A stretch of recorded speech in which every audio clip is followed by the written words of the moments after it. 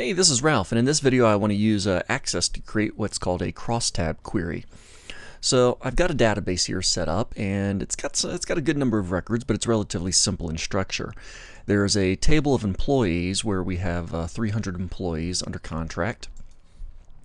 There's a table of tasks, which are different kinds of tasks that employees might do for a client. Oops, let me cancel that. Yes, I will close that. And we also have a jobs log, which keeps track of whenever an employee goes out on an assignment. We keep track of the date, the employee that did it, the client that they were taking care of, the task ID in question, the time the job started, the time the job finished. There you go. I don't have a clients table, and I'll have that in a separate database. All of this, and we've got one query here too, keeping track of jobs, time, and cost. And basically this query uses a calculation to look at the time and hours of the particular job and calculate the job cost based on the pay rate.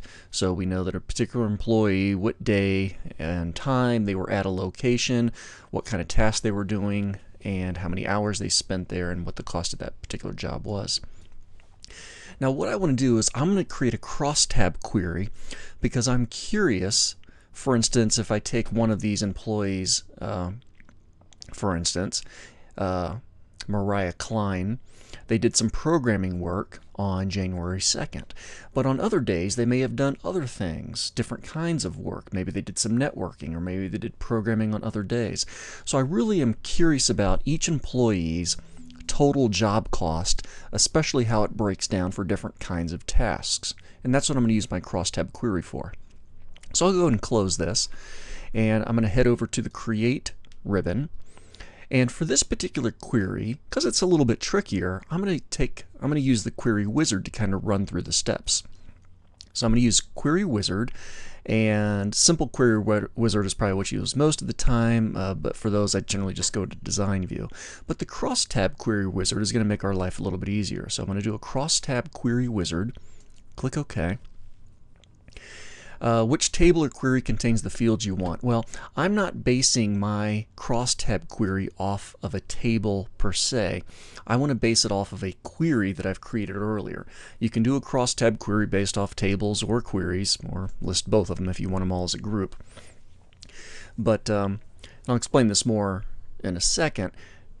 You need certain kind of fields for a good query, for a good crosstab query.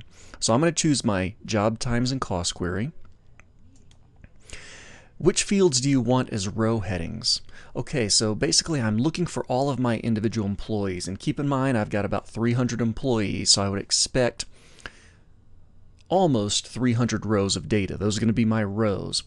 It may not be exactly 300 because I could potentially have some employees that have never worked or never done a job yet, or at least don't have anything recorded.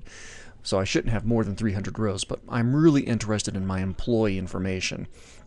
So I'm going to go ahead and display my employee ID, my employee's first name, and my employee's last name.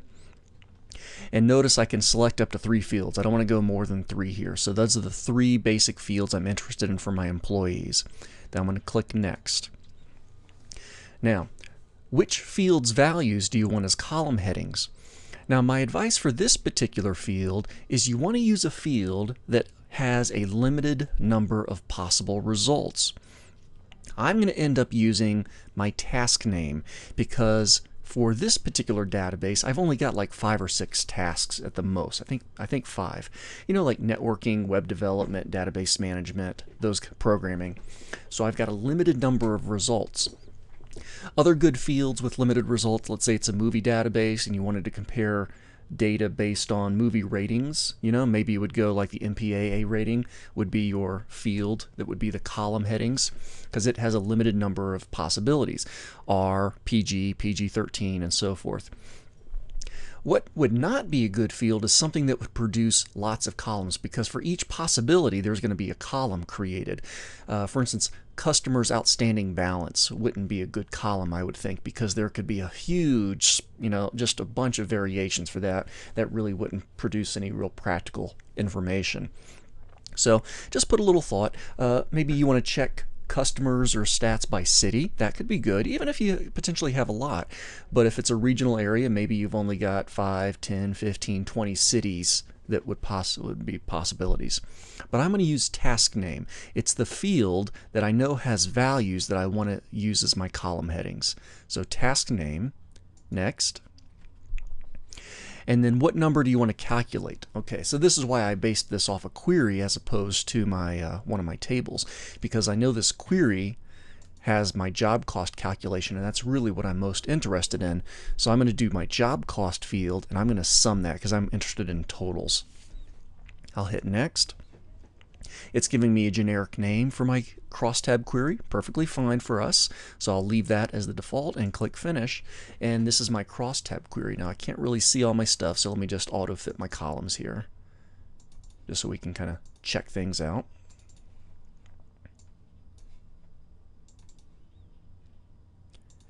Alright, and now we have a Crosstab query. I have, by the way, it's at the very bottom of my screen, I have 295 records, which means 5 of my 300 employees don't have any job recorded, don't have anything in the jobs log. But otherwise, now we can see the results of this. For instance, you can see my first employee listed here, Aurelie Ayala. I don't know if I pronounced that right. Over the jobs log period, which I think is like January through May I have on here, she did 3 types of work: DB management, graphic design, and some web development. And I can see the total for her web development work, the total for her graphic design work, and the total for her database work. And I also see the grand total that this particular employee was able to bill a client. So that can be very useful information. And of course we can see this for all of our various employees. We can see how much they did for each kind of job and what the grand total of this. Now this is really not good formatting, but this isn't the end of the show. Ideally, you would then create a report based off of this Crosstab query, and then you could use some nice currency formatting. Yes, you could jump over to a home and design view, and you could of course do a little bit of formatting here with your properties panel, but the most ideal way would be certainly to create a report and make this a little bit more presentable with currency values and maybe some formatting that way. So that's a Crosstab query, and this is an example of why you might want to use it.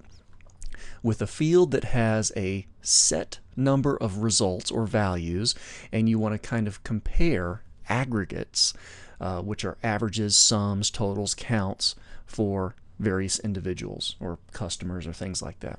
So have fun with this one.